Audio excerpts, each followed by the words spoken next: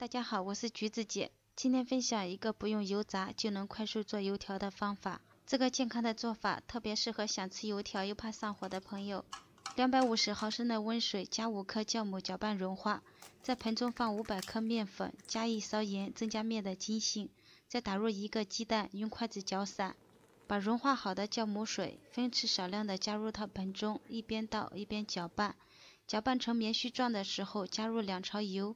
和面的时候加入2勺油，可以使面的延展性会更好，做出来的油条也会口感柔软。用手揉成光滑的面团，做油条用这种软硬适中的面团最为合适。在上面再淋入1勺油，用手涂抹均匀，然后盖上盖子，密封醒面至2倍大。面团醒好之后不需要揉搓，直接放在案板上，用手拉成长条。因为抹了油，所以面的延展性特别好。再用手把长条按扁，这里也可以借用擀面杖把长条擀薄。再切成3到4厘米宽的长条，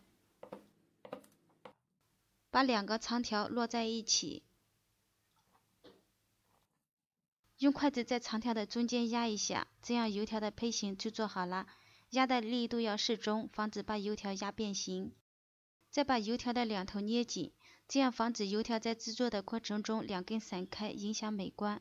烤盘上铺上1层油纸，把油条均匀地放在烤盘上，把油条的表面再刷上1层油，这样可以锁住油条的水分。放进烤箱的中间层，上下火调到200，烤25分钟到半个小时左右。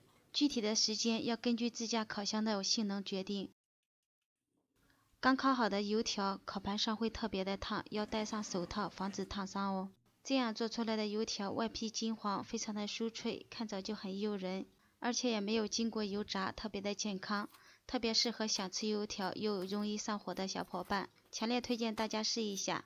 我是橘子姐，喜欢我的视频就关注我吧。